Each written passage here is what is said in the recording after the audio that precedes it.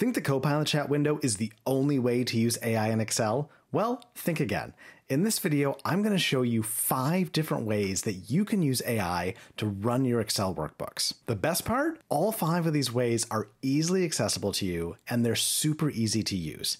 If you can use Excel, you can use AI in Excel. And I'm going to show you how right now.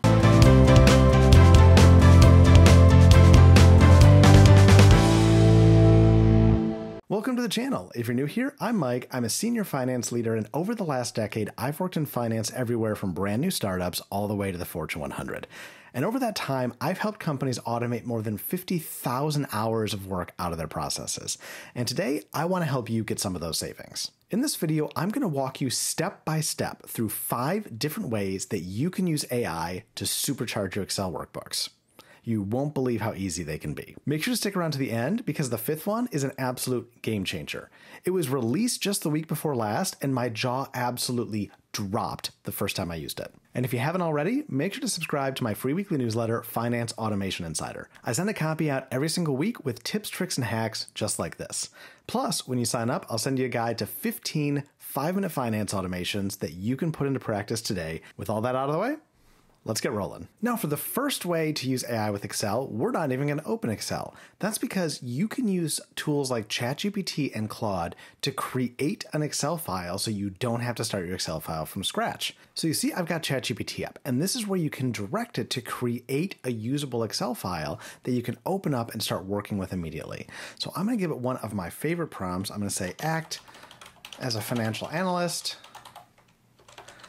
I need your help building a simple but functional 3-statement model.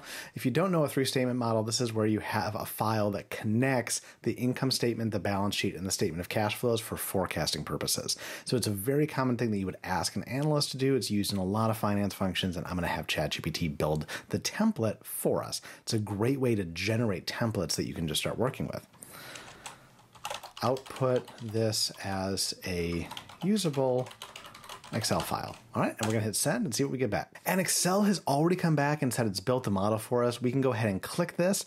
You see it ends in .xlsx. It has given us a downloadable 3-statement model. So here we've opened up the 3-statement model that ChatGPT gave us, and it is basic, but it is fully functional. Look at this. If I come down here to something like taxes, this is using math. It's using formulas. It's got the income statement, the balance sheet, the cash flow, and it did that in under 20 seconds. So it's a great way to generate templates that you can come into Excel and immediately start working with and shave off kind of that initial prep time. Wow, how cool is this? Have any questions? Go ahead and leave them down in the comments. I read and respond to every single question, and I'm more than happy to help. Number 2, it's actually been around a little bit before we had functionality like Copilot built right in. It's analyze data. Now, if you come to the Home tab and you come all the way over to the right, you're going to find this button right here that says Analyze Data. You want to make sure you've got some data that can analyze. Here I've got a table of a P&L financial statement for the F9 Finance Coffee Shop. So I'm going to go ahead and hit the Analyze Data button. The Analyze window will come up, and in just seconds, it has analyzed it. The really cool thing is you can ask questions, and it's going to prompt you different things that you can ask. It's going to give you some insights. You can insert a pivot table straight from the insights it's giving you. It'll give you values by versions, locations. It's automatically broken down actuals and budget. And then it's recommending some pivot charts and charts. So what account is giving you the value? It's sales revenue. So many cool options, just automatically reading your data set. All right, let's go ahead and ask it a question just to see what it comes back with. I'm going to go ahead and paste a question in. Which of my locations has the highest value in the account sales revenue? So which of my 3 locations has the most revenue in this period? We'll go ahead and hit send and see what we get back. It has said we have Hell's Kitchen. I can insert a pivot table straight away if I want to, but Hell's Kitchen has the most sales revenue. Look at that. In just seconds, we are analyzing an entire table of data without having to do any of the analysis ourselves. How cool is that? The third way to use AI in Excel, we don't want to leave it out, even though it is the best known at the moment, that is Copilot in Excel. So I can come up here to this window for Copilot. Now you do need to have a Copilot subscription and be using Office 365 to see this. You're going to have a lot more flexibility using the ChatGPT method we looked at, as well as analyze data. But when you click this, the Copilot window comes up and it's going to start suggesting different things you can do. So here we are in Excel, and I've got a table of all of the transactions from my point of sale system for the F9 Finance coffee shop that I want to work with. Now we'll come up here to the top right and we're going to open the Copilot window. Now Copilot will give us some suggestions, but we're going to go ahead and say, using table transactions, forecast the next 3 months of sales using Python. Yes, that's right. You can prompt Copilot to use Python right in Excel. We'll go ahead and hit send and we'll see what we get back. So Copilot has come back. It used a time series forecasting approach to forecast based on the transaction date column, aggregating that and then doing our forecast for us. So you can see down here, if you want to see the Python code that it generated and ran, here's all of it. It queried pandas, one of the most common Python libraries. And here is all of the Python it wrote for us to analyze our data straight in Excel. This was an example of the output. I asked it to be popped over to a new sheet. So here is your forecast based on all of this messy transaction POS data. It's been able to consolidate it down and do a forecast of 35,000 transactions over the next 3 months. How cool is that? You just got an entire Python forecast without leaving Excel or writing a single line of code. If you haven't already, make sure to subscribe to the channel. I post brand new videos every single week and I don't want you to miss a thing. Way number 4 to use AI with Excel is the AI functions. Now, equals Copilot has been getting a lot of press. There's a really cool new function in beta testing where you can do equals Copilot and then feed prompts right into Copilot, referencing your data, referencing things dynamically, pulling up commentary, analyzing sentiment, all kinds of cool stuff you can do. The challenge is a lot of people aren't able to get access to it. If you're on an enterprise account, most organizations have not enabled beta testing, so the average user doesn't have access to this. But there's a way to get very similar functionality in a way that was developed a little bit before Copilot without having the restriction of needing to be given access to equals Copilot. And that way is through the Excel Labs. So let me show you how to get the Excel Labs. You'll see I already have it installed, but let's say that I didn't. You want to go to your add-ins, you want to search for add-ins, and just search for Excel Labs. Excel Labs is going to come right up for you. It's going to look like this. You click that button, it's going to add immediately. And then when you click Excel Labs, several options of whatever Microsoft's testing at the moment is going to come up. We've got agent mode here. That's going to be number 5. Spoiler alert.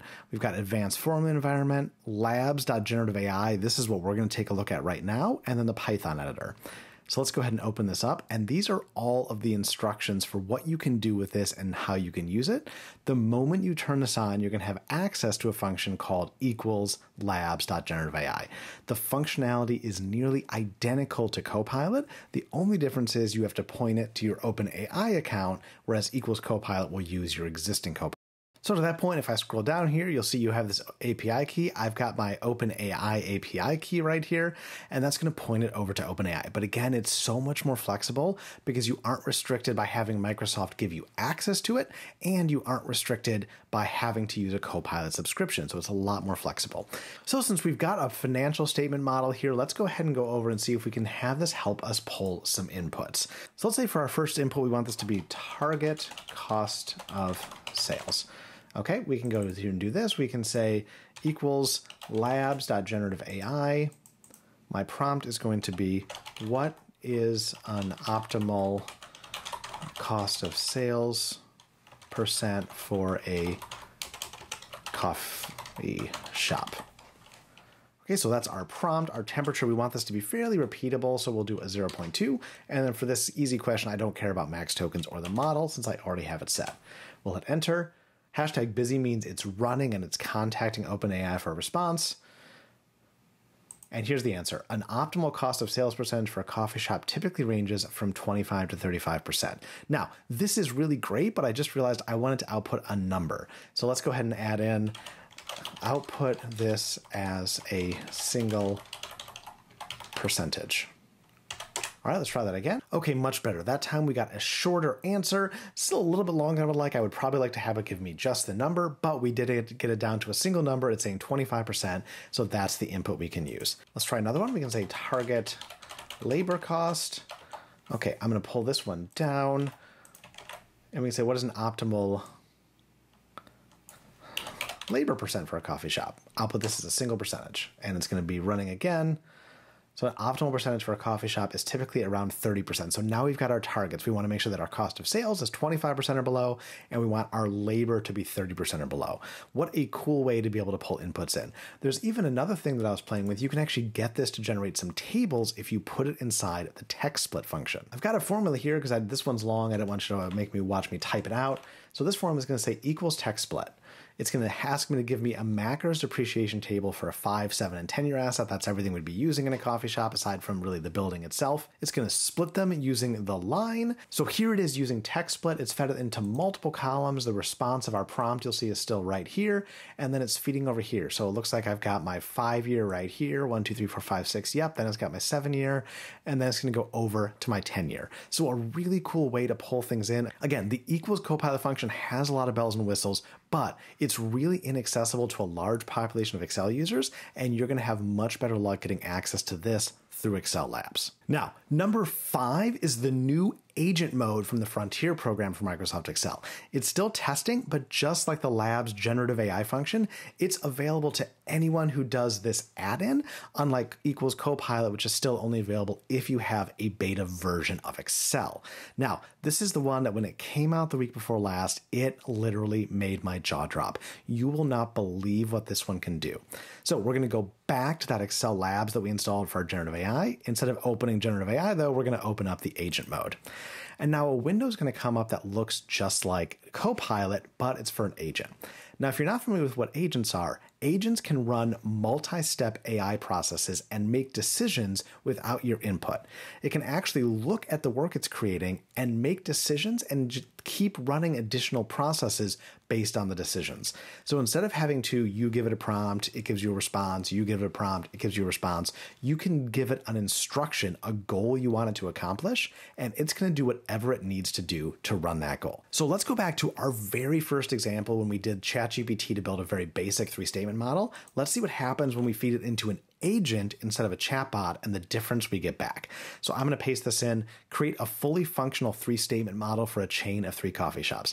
I'm not following my AI prompting framework, the Spark framework, because I want to show you just how little guidance it needs to give you the output it's looking for. So we want a fully functional 3-statement model back. Let's see what happens. All right, agent mode's running and it has started its reasoning process. So you see, this is something I was talking about. You see how it says it's outlining the execution steps? That's one of the really big differences of the agent is it's creating all of the steps it needs to do. It's going to run a step and then evaluate the output and decide if it needs to change the next steps. Whereas a chatbot is just going to come back once it's done the step and ask you for additional input. So agent mode reasoned for kind of in the 15 to 20 minute range because it was doing some really serious work. Now that's one of the things to know about the agents is it's not going to be the couple of second response you get from a chatbot, but that's because it's doing hours worth of work for you. It's going off, it's doing it. You can let this run and go do something else, but let's see what we got out of this. So we have the agent mode. It's understanding our task. The goal was to build a fully functional linked 3-statement model. It's saying I need to create all of these things. I need assumptions, drivers, schedules, income statements. I want to output them on different sheets with a 5-year timeline. It's listing out some assumptions it will use that we can change later.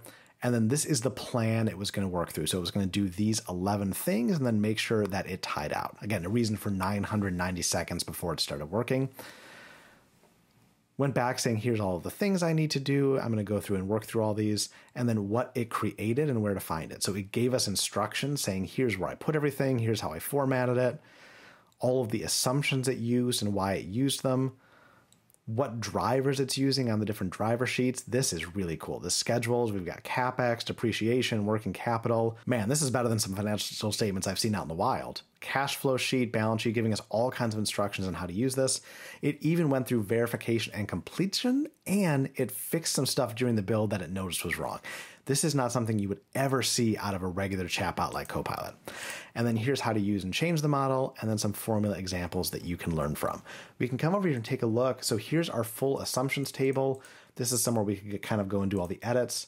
We come into drivers, so we've got a number of shops coming from the assumption table. A lot of this is pointing back to assumptions, or it's doing calculations. If I come over to the schedules, here's our PPE, depreciation, inventory. Again, all of this going back to drivers and assumptions. It is all linked up. It's built this, it's tested it. It's got our income statement here. This is all, again, linked up. You'll see it's linking to schedules and drivers and doing the math. It's even given us some charts so we can look at our revenue versus our net income. Here's our cash flow statement. Again, all linked up just like we want it to be. And then our balance sheet, and the balance sheet indeed balances. We just watched AI think, reason, and build an entire financial statement model without us having to touch a thing.